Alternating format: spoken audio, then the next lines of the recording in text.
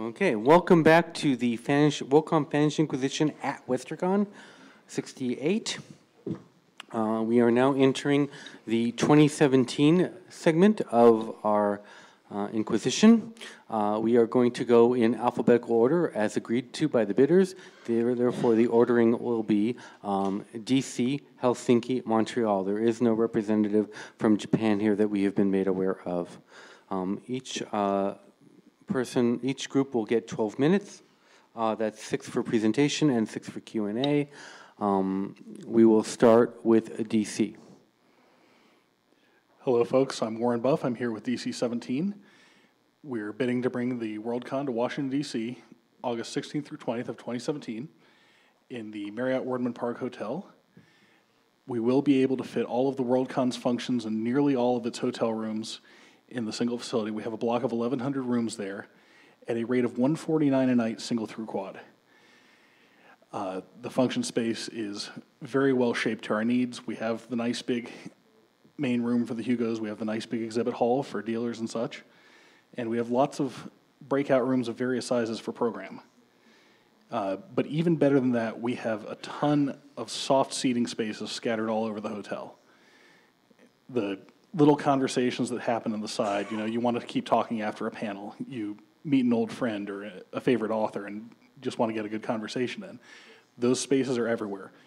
In the function space, in the elevator lobbies, it's a gorgeous facility for us to actually meet in. There are over 100 suites in the hotel, so the party situation is going to be absolutely set. We will be able to block out the suites on a handful of floors and take care of all of our party needs. The building is fully ADA compliant except for one little hallway with maybe a dozen rooms on it, sleeping rooms. So there will be no access issues for people who need to get a wheelchair or a Mobi into a room. On the subject of access, we also have Gallaudet University and the Library of Congress has some wonderful programs for helping the hard of hearing, which is an area that we maybe haven't reached out to in the past, but it's a local resource, and that's an access issue we can spend more time addressing because the basic mobility access issues are already taken care of. The hotel is right across from the zoo stop on the red line of the metro. So if you come into Union Station or Reagan National Airport, you'll be able to take the metro directly to the hotel and get off, cross the street, you're at the hotel. And of course, it's in a real neighborhood where people live, so the 24 restaurants across the street actually stay open nights and weekends. They will not be shutting down when the business crowd goes away. Our committee is large and diverse. We've got a very broad range of Fannish experiences. Everyone from relatively new fans and local convention fans up through 4 past Worldcon chairs and over a dozen past division heads. So we're blending that youth and experience and have been doing so during the bid as well. One of the examples I've been telling folks about is our facilities team. We've paired up Enchanter, who does the facilities for Aresia, with Ben Yallow. And even though Ben's been negotiating Worldcon facilities since before she was born, she's taken the lead. The various backgrounds we've got coming together mean that there isn't a part of fandom that we're going to neglect. We've got gamers, fanzine fans, Whovians, art collectors, traditional lit fans. We're all coming together behind this bid. Washington, D.C., of course, it's an easy city to get to. You've got the 3 major airports, and between the 3 of them, there's usually a good price from just about anywhere. It's also well connected to the train and bus systems in the U.S., and it's easy to get around. The metro can take you to most of the interesting sites of the city, which include hundreds of museums, monuments, historical sites. It is really a great place to visit. If you have the time to take a few days before or after to tour, it is absolutely worth the time. And the city also has a great Fannish tradition, going back decades. Various conventions, various fan groups, the local club, the Washington Science Fiction Association is well behind us. And we think bringing all this together will give us a great opportunity to throw a Worldcon for you. It's a perfectly sized hotel. $149 a night is a great rate. It's less than it was in Texas in 2013. And the city and the facility are very accessible. This is a committee ready to bring you a great Worldcon, and we'd love your vote. I'm ready for questions. That was short of that was short of your time, so you're good. I will now take questions. Oh, I have a question for all bids. So for the other two, pay attention because you'll get this in a minute.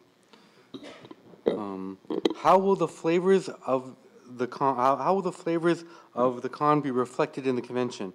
That is, if you never leave the convention, how will I know I'm in your city? Okay, for one, even if you never leave the convention site, we're going to be able to work with the local universities and the Smithsonian Institution to bring in the kind of speakers that you just don't see everywhere. You're going to know you're in DC. And of course, we've got our local Fannish traditions that our city's traditions will bleed into how we run the convention. Anyone else have a question for DC? Go. What have you done or will you be doing to reach out to communities of color? Okay, as you might know, Washington, D.C. is a majority-minority city. This is the diversity question that all of the groups have been asked so far. What are we going to do to reach out to people of color? And as I was saying, Washington is a majority-minority city. The basic local outreach that we do, if we apply it correctly and evenly throughout the city, treat Howard University the same as Georgetown, then I believe we will do a good job of making that first contact with fans of color. I do think that the program of outreach that DECCON developed should serve as a model to us. And it's going to take time to get this perfect, but I think DC is a good community to do it in. Any other questions for DC? Who will be the con chair should you win the bid? Who will be the con chair? I will continue co-chairing with Michael Nelson if we should win the bid. Other questions for DC? Do we have or will we have an anti-harassment policy? Our sponsoring organization, the Baltimore Washington Area Worldcon Association, already has a anti-harassment policy. It's what we used at our World Fantasy Convention. We will probably modify it a little to account for things like costuming that you just don't have at World Fantasy, but it will largely be the same as what we used there. Other questions for DC? Linda. In mid-August in D.C. What is the weather like in August in D.C.? In mid-August in D.C., yes, it is summer. It averages in the mid to upper 80s for a high and down around 70 for a low. Obviously, that's an average. It could be higher or lower. But it's summer. It's going to be kind of hot. Thankfully, we're in a single facility with really good air conditioning because we're in D.C. We know what air conditioning is. Other questions for DC? Kevin. I don't have an exact percentage on the humidity, but yes, it is very humid. It's probably more humid than what you're seeing right now. And that is a fact of life, and air conditioning was developed to deal with humidity. Other questions for DC?